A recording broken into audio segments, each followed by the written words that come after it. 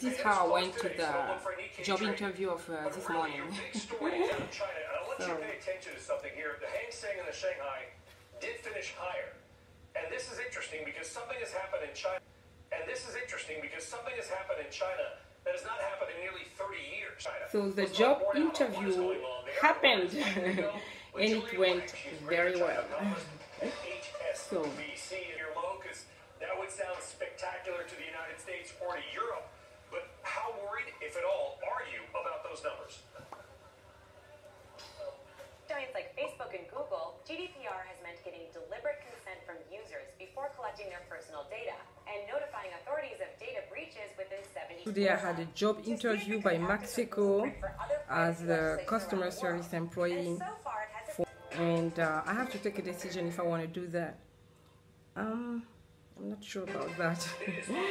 It's not a fixed salary, and it's like it's another trainee. And I'm not sure if I want to start something new. Actually, I want to keep it up in my field, you know, like working at the airport or, you know, at the information counter. It's about selling insurance to companies or to private, so I gotta think about it. But the job interview went very well. I want to work, but I'm not gonna do just something, you know.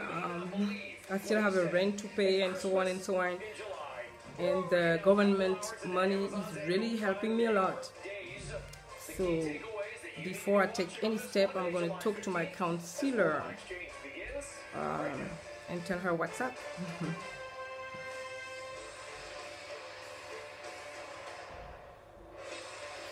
So how do you like my style? This is how I went there. So this is how I went at the job interview. God bless you.